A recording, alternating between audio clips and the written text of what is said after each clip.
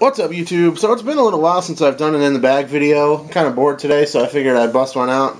Let you guys know what I've been throwing lately. I haven't really been playing all that much this winter. So, but this is a bag setup I've been using the last few rounds at least, and then I'll be heading into the spring with. There could be some changes in here. I'm trying to pick up a couple things, but I actually got rid of a couple things as well. It's kind of a little bit more of a... it's a little bit more molds than I would probably prefer to have in here right now, but it's just the way everything's been going lately.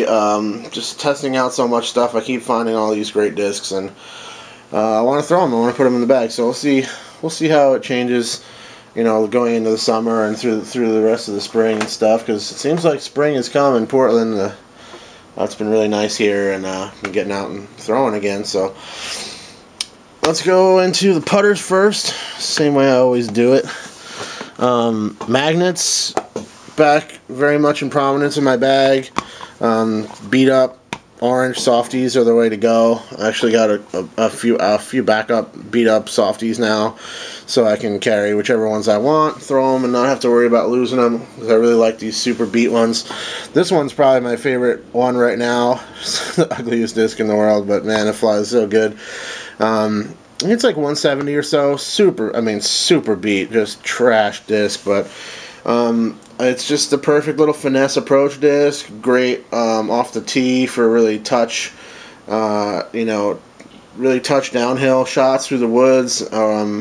Also a great turnover disc. I can throw it on any release angle, and as long as I throw it with a full power throw, it will eventually go right. So I can even throw it down on a hyzer, strong hyzer, it'll go straight, flatten out, and then turn over, and you get like kind of swooping turnovers like that. So it's a great disc, and probably my go-to approach disc. Also, I'll use this one for long like go for it type shots.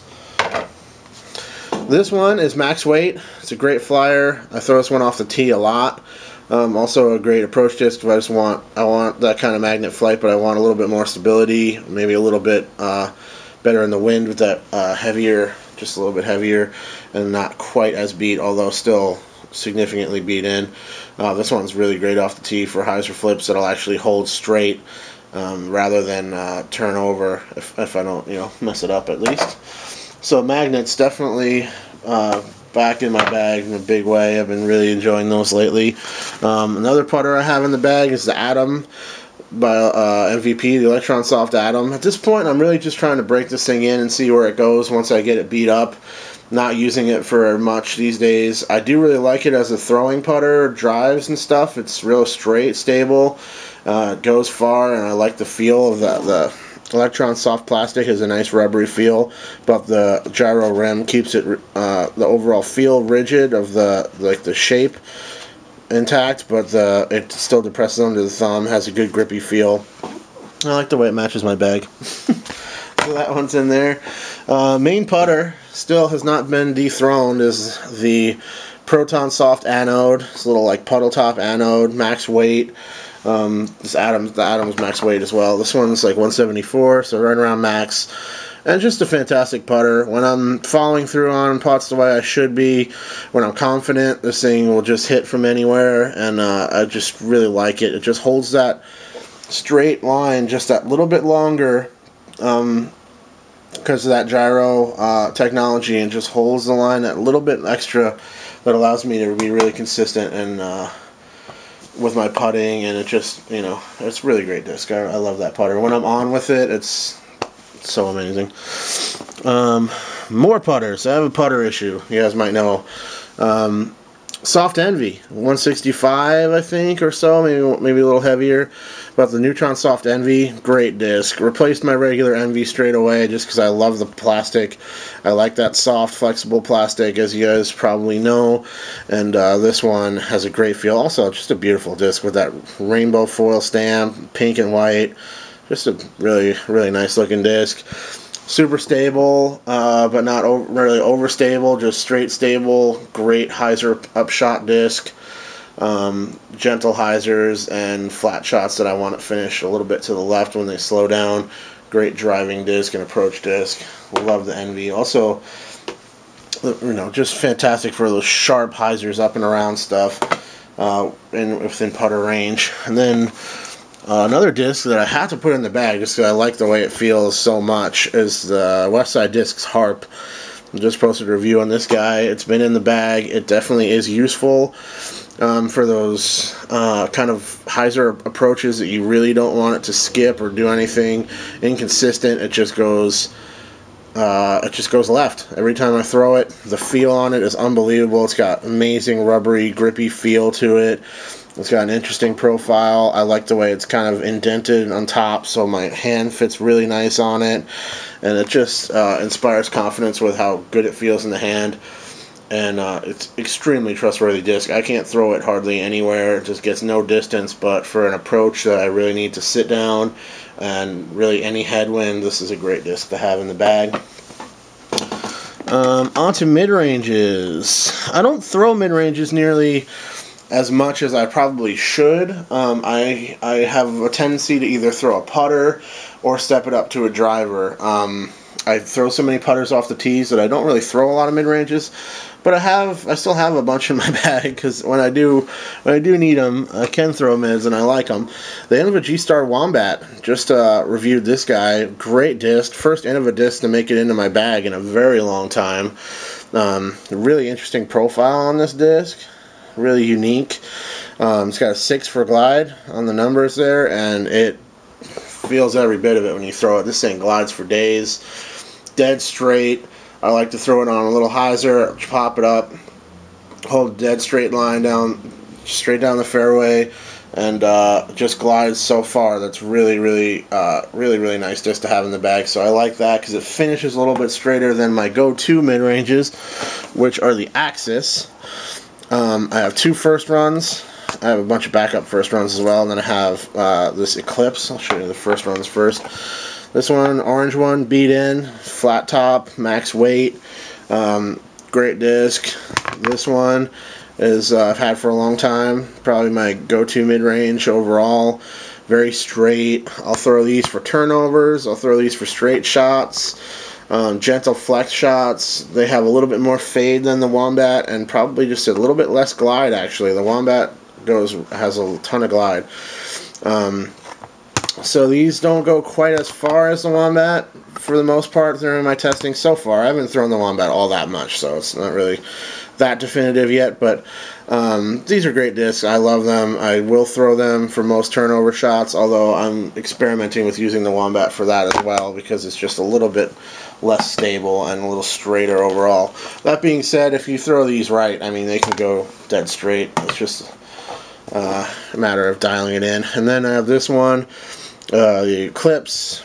Beautiful disc, easy to see anywhere. It's really great for like dark woods. It just stands out perfectly against like a dark background. Really easy to find, and a little bit more stable. Than my other ones, and just a great disc. I love this guy for more like hyzer mid ranges, or if I want to put a little bit more heat on it, not worry about it flipping. And then final mid-range is the Tensor by MVP. This one's a nice overstable kind of meat hook type mid-range disc, but you can throw it really straight if you put a full power throw on it. If you kind of power it down, it flies similar to the Harp or like a Zone type disc, but I can get much more distance out of this one, and great disc to have on windy days and stuff. Probably the least thrown disc in my bag, to be honest, but I like to have it because it's definitely nice for certain situations. It's a good disc to have in the bag. Then on to drivers. Really not all that many drivers in the bag right now. Flex Surge SS, still my go-to dead straight, low power kind of hyzer flip disc. Also my go-to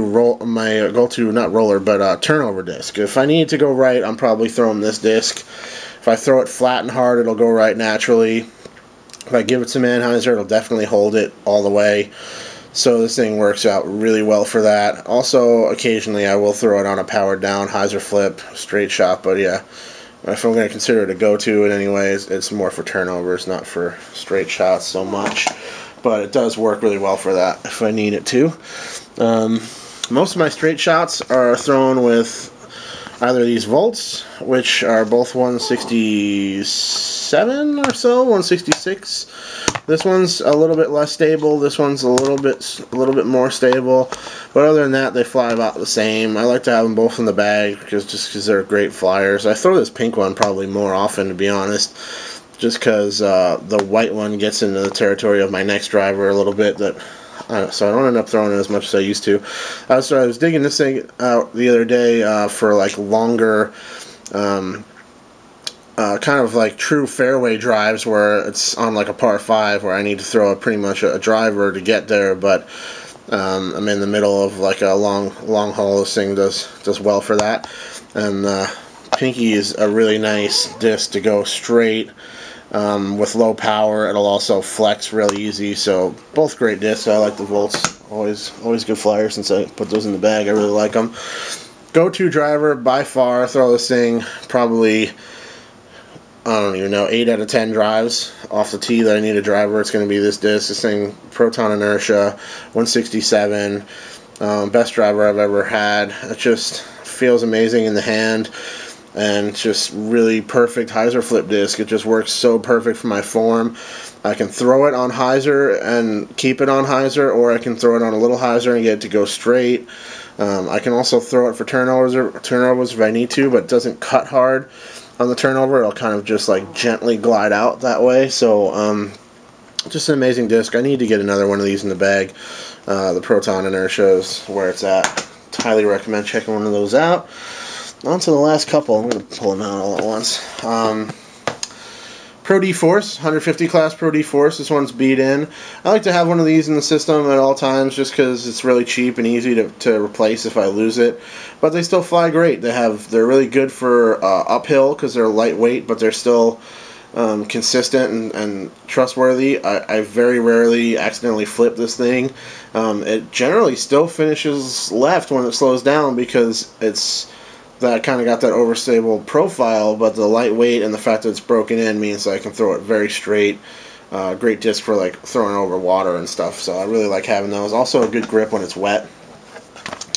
Trespass, my workhorse disc for stable shots. I got a Biofusion Trespass coming in the mail soon. That'll probably go straight in the bag. This one is Lucid. It's like opaque Lucid early run, and I love this thing. This thing just goes really straight, always finishes left. I can throw it on strong hyzers and it'll hold hyzer all the way. If I power it down, I can get it to fight like a really sharp hyzer, like a technical kind of dogleg hyzer. Just a really great disc. Awesome in the wind for my throwing style, my throwing power. I can throw it into the wind and get great results with it. It's not the most stable disc in the world by any means, but I like that about it, that it's not like a meat hook. It just goes really straight and will finish left. And speaking of meat hooks, DD Felon, Lucid Felon, this one's 170? Let me look. 169 grams. Crazy overstable, amazing wind fighting disc, huge skips. Only really breaking it out if I need to play a skip or if there's a solid headwind. But yeah, I haven't found any wind yet that this thing can't handle. It's just a really, really trustworthy, overstable disc. The sparkles in there. It's got a great feel in the hand. Just really dead flat top, and oh man, it's a great disc.